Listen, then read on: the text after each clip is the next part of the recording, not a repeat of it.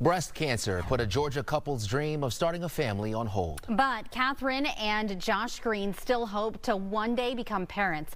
And there is a good chance that they will, and it's all thanks to a fertility treatment that they underwent before Catherine began her cancer treatment. The Fox Medical team's Beth Calvin has that story.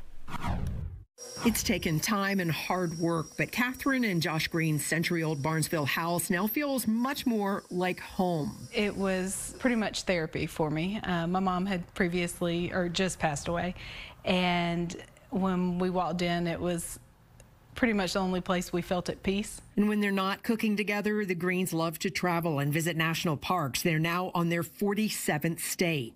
Working in engineering and communications, they're also big planners. And having children has always been part of the plan. Probably our first date, we both looked at each other and said, "You want to have kids?" "Yeah, I want to have kids." So we were in our 30s when we got married, and so in our mindset, we said, okay, at our 2-year wedding anniversary, let's go ahead and start trying for a family. But in 2021, plans suddenly changed when Catherine, who was 31, was diagnosed with breast cancer. With any cancer treatment, there comes a risk of having compromised fertility. Dr. Rushi Garg, National Program Director of Gynecologic Oncology at City of Hope, Atlanta, Phoenix, and Chicago, encourages newly diagnosed patients like Catherine who hope to have children one day to tell their doctors that they want to do whatever they can to preserve their fertility before they begin treatment. It depends on the cancer type, it depends on the stage of the cancer and how aggressive it is.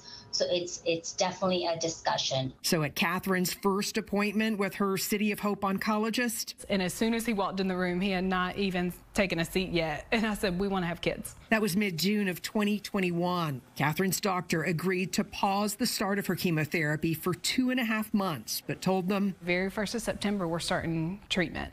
And so you have until then to figure out what you need to do to preserve your fertility.